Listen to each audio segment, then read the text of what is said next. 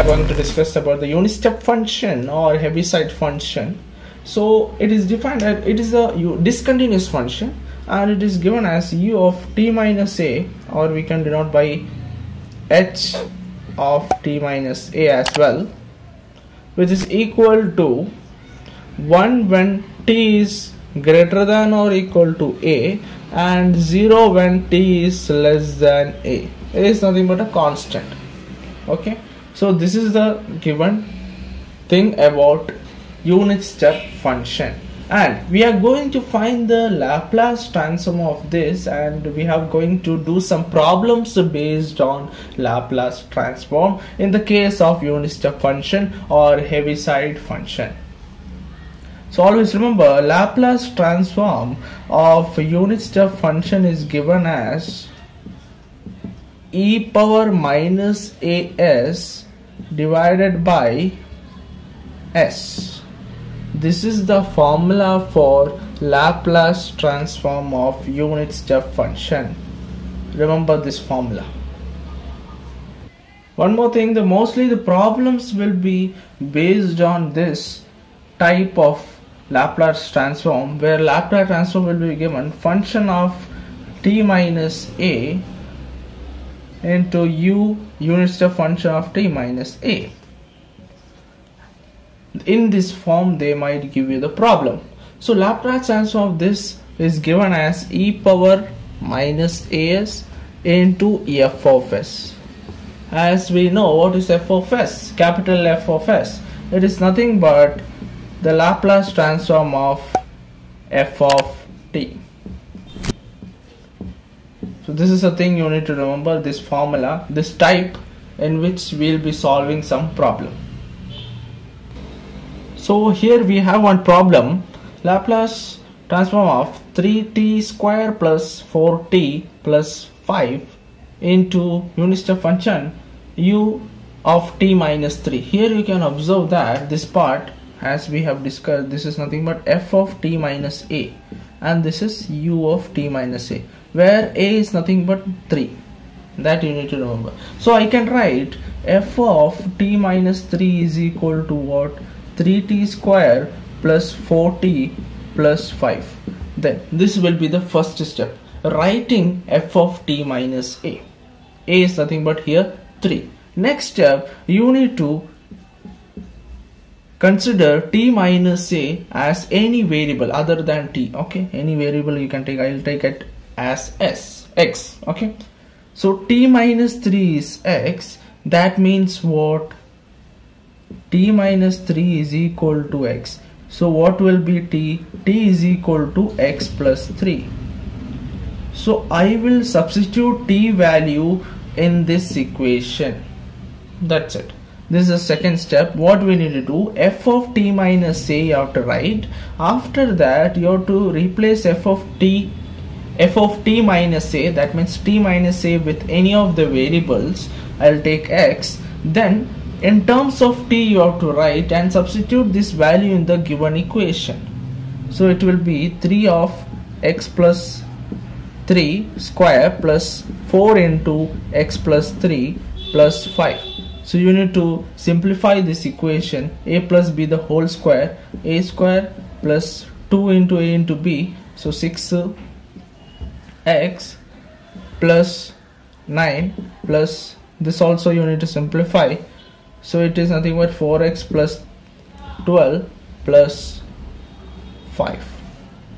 So all together we need to simplify this equation and get a final form.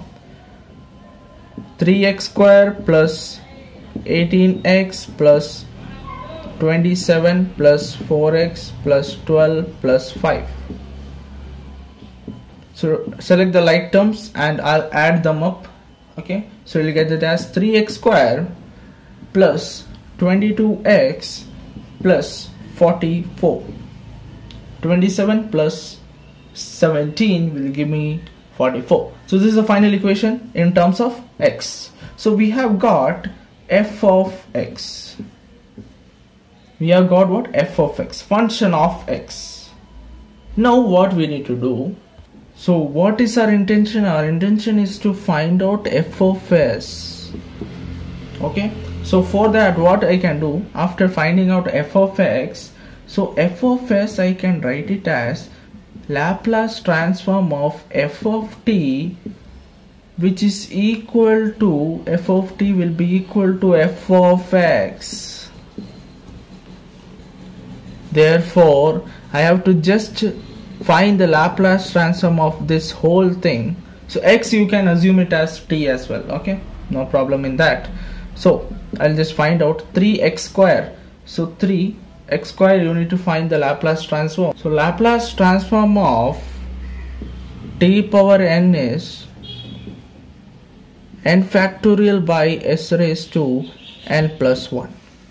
So here you can see n factorial, n, what is n over here? 2. So 2 factorial by s raised to n plus 1, that will be 3, plus 22 is a constant. Laplace transform of x, again 1 factorial, 1 by s raised to 1 plus 1, it is 2, and constant term is there, so I can write it as 44 by s. Since n will be x power 0 I can write. Okay, so we have got the final this thing, but the thing is that we have for this type of problem the final answer should be in the form of e power minus as into f of s, correct? Now what is e power minus as? So the final answer of this equation I can write it as e power minus a is nothing but here 3s into this whole thing, that is 6 by s cube plus 22 by s square plus 44 by s. This will be the final answer. So I have taken one more problem here, you can see. So e power minus t into u of t minus 2. So first step is that t minus a, this is nothing but f of t minus a into u of t minus a.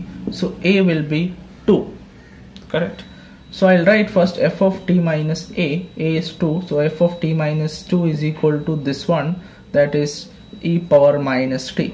Now t minus 2 I'll assume it as x, so therefore f of x will, therefore x is equal to what? T minus 2, this part.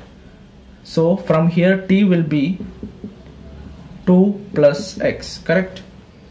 So I have to replace here t with 2 plus x, so that becomes e power minus t with 2 plus x.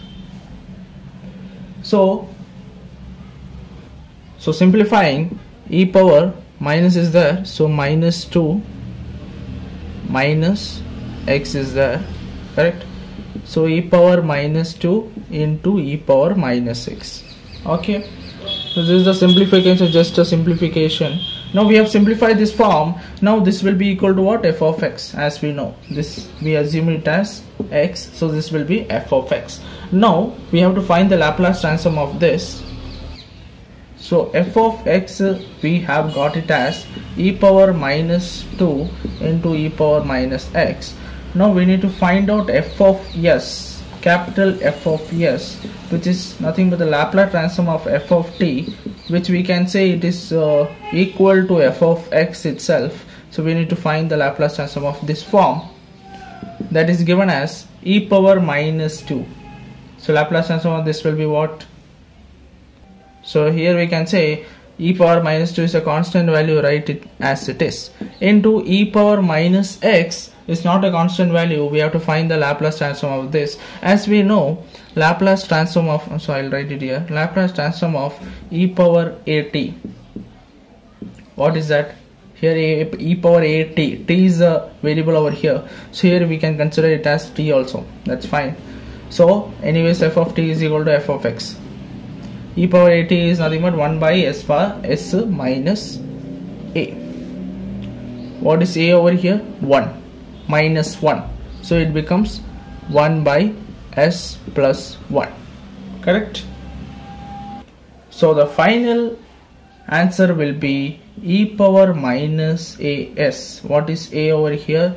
2, so 2s into f of capital F of s, that is nothing but this part, e power minus 2 by s plus 1 will be the final answer. Don't forget about this. Okay, our intention is to find out first f of s, capital F of s. Anyways, we'll get it directly from the question itself, this part.